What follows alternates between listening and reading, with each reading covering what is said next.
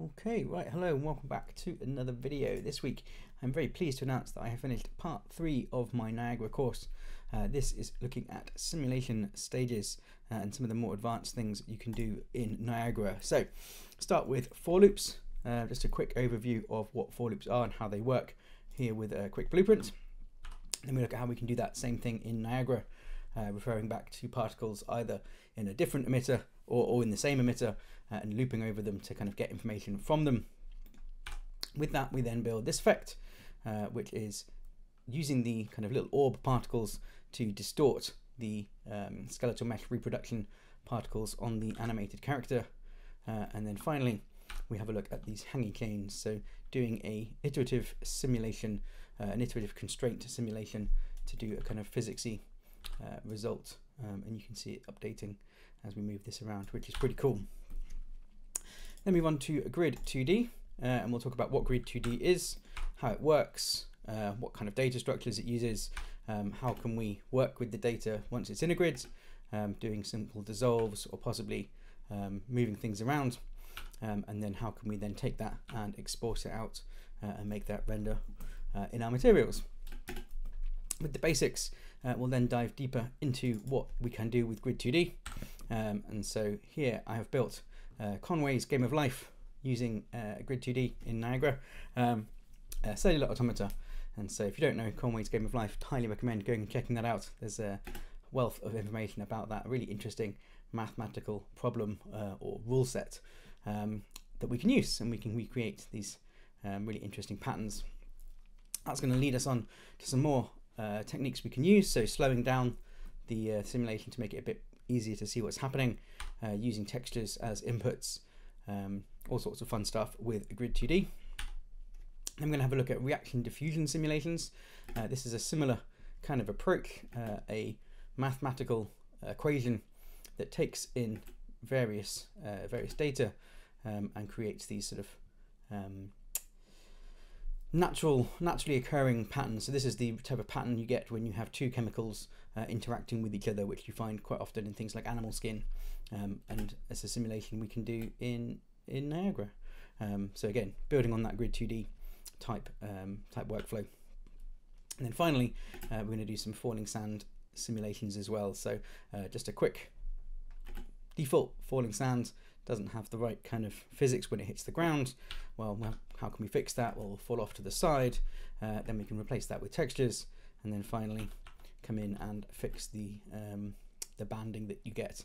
So lots of cool Grid2D stuff in there. I'm going to move on to even more Grid2D things. Rewindable particles. Here we have particles writing to a Grid2D and then reading back from the Grid2D, and so we can get an effect that can be completely rewound or looped perfectly, which is kind of cool. We'll have a look at some of the other ways we can input data into our grids and then use that to do loops. So here, looping through the particle, each particle is writing a spherical shape to the grid, and you can see we're getting these kind of sort of drops happening, which is pretty cool. And then finally doing the same thing but with textures. So here, texture stamping per particle into a grid, and there's all sorts of really cool, powerful things we can do with that technique as well. Finally, we're going to have a look at neighbor grids. Neighbor grids are a way of optimizing loops effectively. They're a way of dividing up the space into smaller sections, and so when we do our calculations, we don't have to consider every particle in a loop. We can just consider the ones that are nearby, and we'll be doing a lot of reverse engineering with this. So these are from the content example pack that comes that's available sort of on the marketplace from Epic, and we're going to be using the HLSL there and kind of reverse engineering it as well. So going through a little bit of HLSL, not writing our own, but sort of debugging and working with what they've provided as a way of building up these effects. So talking about what a neighbor grid is, talking about how it works, talking about how to reverse engineer someone else's effect when we do get access to effects that we don't quite understand, and then how we can build these up. So some examples here of things either working or not working, some debug tools that we'll make, and then the final result where it's taking the color from the big particles and then spreading that out to the smaller particles. We'll have a look at this effect, which is propagating colour throughout multiple grid cells.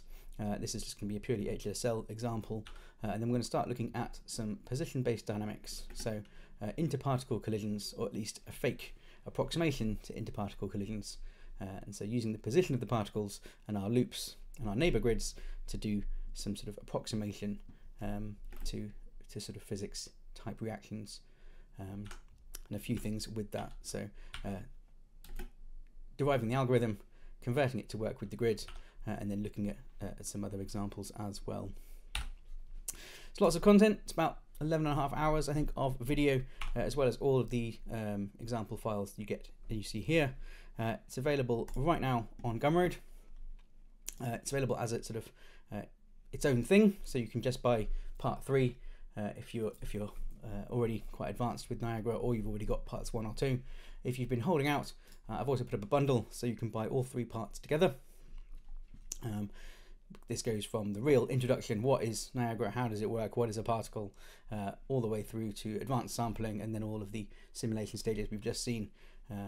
So a full course from very beginning to really quite advanced Niagara stuff. And then finally I've done a full bundle, all 4 materials courses and all 3 Niagara courses, so you can pick up all 7 of the long form courses. It's about 50 something hours of video, so that's there as well. Also note, there will be some more courses coming soon. I'm going to do something on blueprints, maybe something on lighting, not sure exactly when, but when they do come, they are going to be added to this bundle. So if you pick it up now, you'll get access to those when they come out as well. As always, big thanks to everyone on Patreon who supports the channel, and everyone who has bought any of these asset packs and tutorials so far. If you have any problems or questions, please do reach out, and I hope you'll enjoy learning about Niagara as much as I enjoyed making these. So until the next time, yeah, enjoy your effects work, and I will see you all next time.